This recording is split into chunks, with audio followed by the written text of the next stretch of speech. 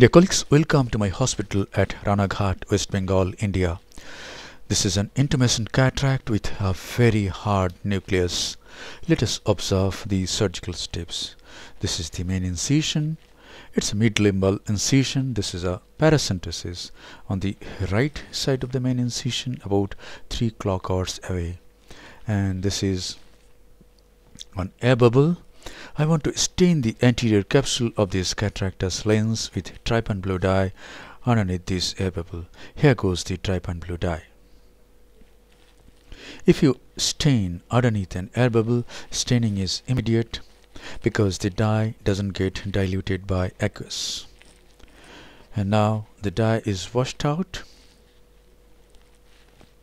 And now 2% hydroxypropyl methyl cellulose is injected into the anterior chamber. Yes, it is HPMC, and sodium hyaluronate is not being used in this surgery.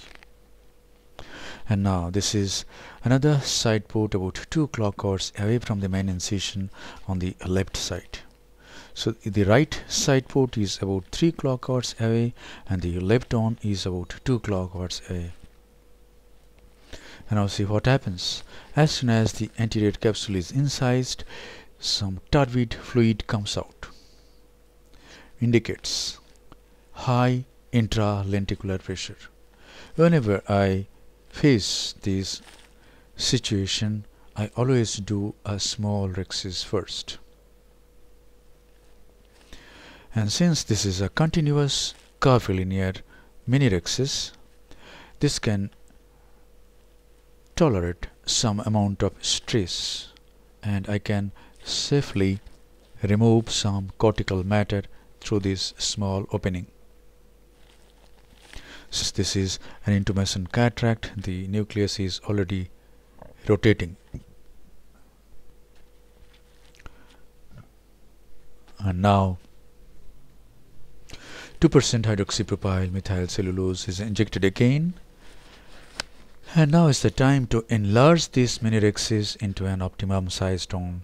I take a Vanna scissor in my right hand, make a small nick at around 8 o'clock. And now I hold this capsular tag with the Utrata forceps. A very thin, very nice Utrata forceps. And I enlarge this rhexis into an optimum sized one. At this time, since there is no tendency of the capsule to go to periphery, I can make a fairly round rhexis, and you can probably compare this rhexis with a femtorhexis. And now visco is injected again, and now is the time to manage the nucleus. See, the nucleus is very hard, looks brown, and nuclear sclerosis is probably grade 5. And here goes my technique. I call it submarine chop. Push the nucleus little down with the chopper and go into the substance of the nucleus just in front of the main incision. Travel through the substance of the nucleus like a submarine. Go near the opposite equator and chop the nucleus like this. So the movement of the phaco tip through the substance of the nucleus already makes a crack in its passage, and it is very easy to chop the nucleus into fragments. And this is a very small chopper. I can support the nucleus very much, very nicely with this small chopper. That's it. The nucleus, the large nucleus, has been divided into 4 fragments. Now I tilt each fragment and attack each fragment from its apex. Each nuclear fragment is triangular, and I start emulsifying from the apex. There is at least a theoretical possibility that if this sharp apex rests on a point of the posterior capsule, the posterior capsule may rupture. And now this is the last piece, and we must be very much cautious at this time. Remove the chopper, make the chamber more stable, because the leakage from the side port will stop. And now very slowly, and when the chamber is very stable, remove the last portion of the nucleus. Inject some viscoelastic substance, and now is the time to manage the cortex. This is a 23 gauge Simcoe cannula attached to a 10 cc glass syringe, and it works very well in my hands. You can use bimanual irrigation aspiration or coaxial irrigation aspiration for cortical removal.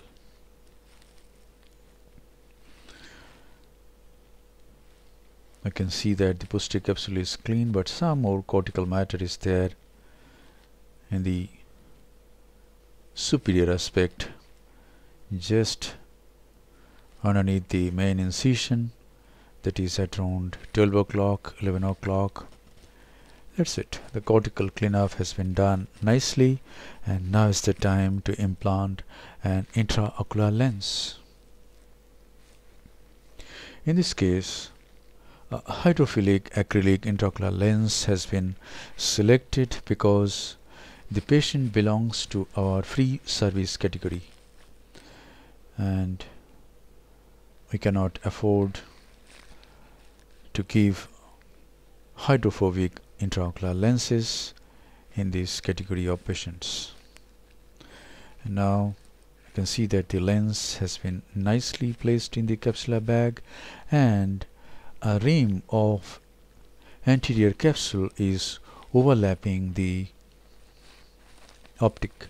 So though the rhexis is quite large, it is not 6 mm, it may be 5.75 or 5.5 mm.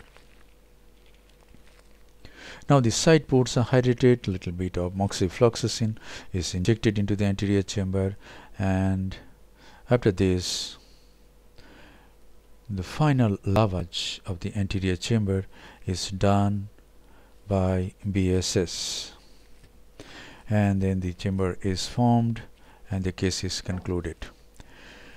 Thank you very much for watching. Hope this video will help you in developing your surgical skills. Be a great surgeon, be better and do better.